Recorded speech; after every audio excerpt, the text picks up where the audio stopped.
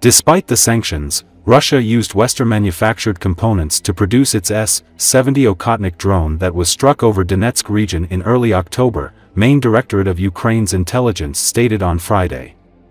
In a statement posted on its official Telegram channel, the Main Directorate revealed that in particular, microelectronics and other technological components manufactured by US, German and Swiss companies were found in the Russian drone that was downed over the city of Konstantinovka in eastern Donetsk region on October 5. The agency made the statement after thoroughly examining the S-70 Okhotnik, known as Hunter drone, that was downed near Konstantinovka. Russia had 4 items of S-70 drones, which costs about $15 million each, the Main Directorate of Intelligence said. The drones have been used during attacks on civilian infrastructure in Ukraine. The drone is classified as an attack and reconnaissance drone. The downing of S-70 drone is a major loss for the Russian Air Force, which has already lost more than 100 combat aircraft, including the Su-57 fighter jet, during nearly 3 years of the war in Ukraine. Hunter drone performed its maiden flight in 2019 and its first footage was recorded at an airfield in Novosibirsk.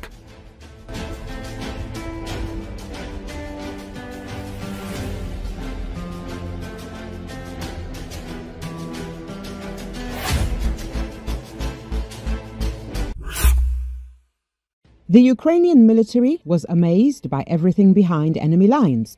In particular, they were surprised by how quickly the invaders could dig in, bring up their reserves, and also by the fact that they had different types of troops. This was stated by the deputy commander of the 97th Battalion of the 60th Separate Mechanized Brigade, Ivan Medvedyuk, in an interview with Ukrinform. Everything was striking. That is, they entered brazenly, like, "Look, you should already be greeting us. We are already here." Yes, they dug in very quickly.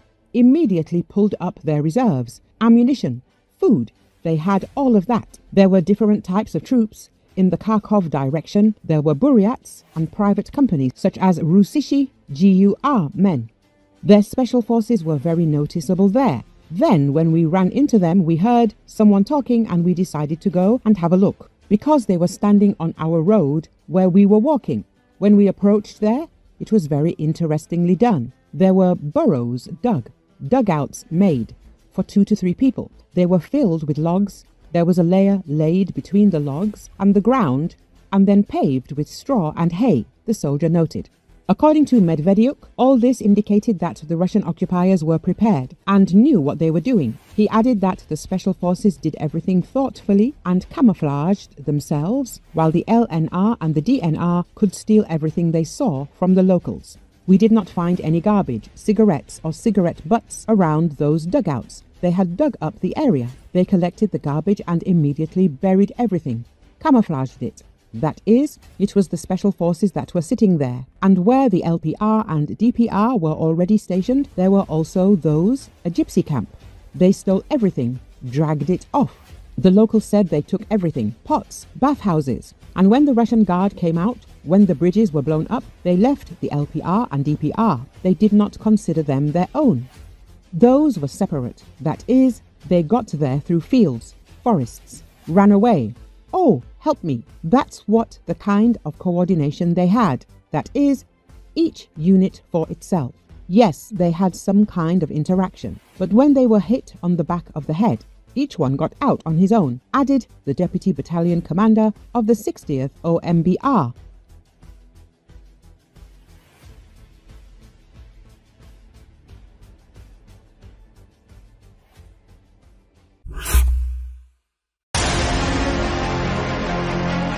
In an interview with Kremlin propagandist Solovyov, the commander of Akhmat, Apti Alodinov, emphasized that his unit refuses to have any contact with the soldiers from the DPRK. The main and only reason is that they are all atheists, godless, reports the channel.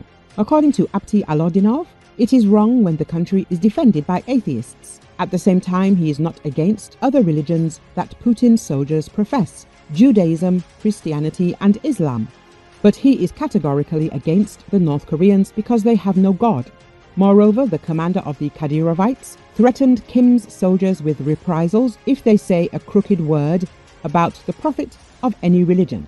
Earlier, Apti Alodinov refused to exchange Chechen prisoners of war in Ukrainian captivity, advising them to wash off their shame with blood and be slaughtered instead. Alodinov was responding to an appeal from his brother Kadirovites who were pleading to be released from captivity. He delivered a lengthy tirade about the disgrace of surrendering to Chechens, finishing up by advising them to take a pen or a nail, pounce on someone, and do all they could to die fighting and end their lives like men. Meanwhile, footage from Kursk region is already being actively published on the internet, in which you can see soldiers from the DPRK. Moreover, some of them are not only on the front lines, but also in hospitals and clinics. South Korean intelligence recently reported that the Russian Defense Ministry has transferred 10,000 of Kim's soldiers to Kursk region. Some of them are in the frontline zone. Overall, the Russians plan to deploy 5 DPRK units, each with 3,000 troops, along a front line stretching about 1,500 kilometers. They will be stationed in the northeast, east, and southeast of Ukraine. We estimate there are at least 10,000 North Korean troops in the Kursk region, and that number could increase slightly as we continue to monitor their presence. Pentagon spokesman Pat Ryder said, using the acronym for DPRK, the official name of North Korea. Last week, South Korea's defense ministry said about 10,000 North Korean soldiers had been deployed to Russia. A spokesman for the ministry, Chung Ha-kyo, said many of those troops were deployed to forward positions but did not elaborate.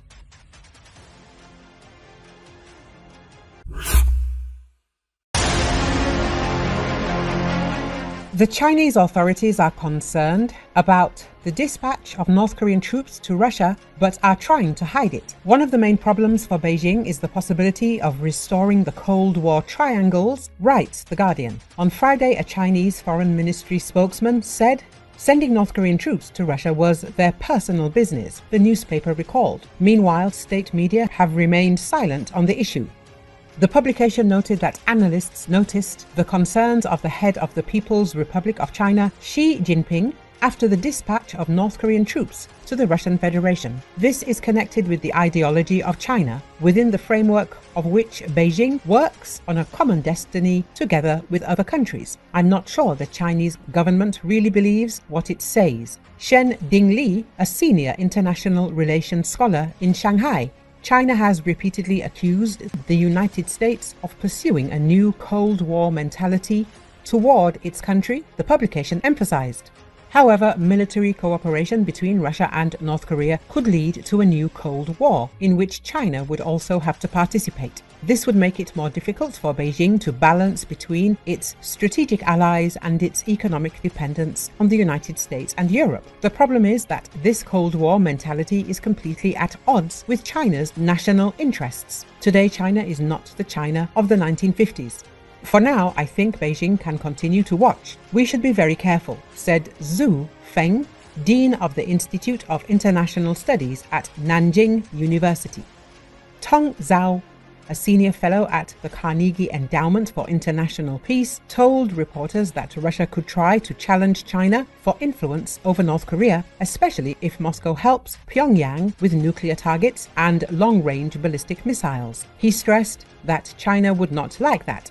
If Moscow goes so far as to help Pyongyang's nuclear program, it would be a serious challenge to the international non-proliferation regime in which China has a significant stake. China now envisions a strategic coalition with Russia and North Korea, but with itself as the driver, fearing that either partner will take radical initiatives beyond its control. Earlier, former advisor to the US, Secretary of State Matthew Breiser, said that China feels strong discontent with the DPRK's deployment of troops to Russia. According to him, this could prompt the US and its partners to act more decisively. In addition, the Chinese Foreign Ministry said that it knew nothing about the transfer of North Korean troops to Russian territory. Beijing assured that it was in favor of de-escalating the war in Ukraine.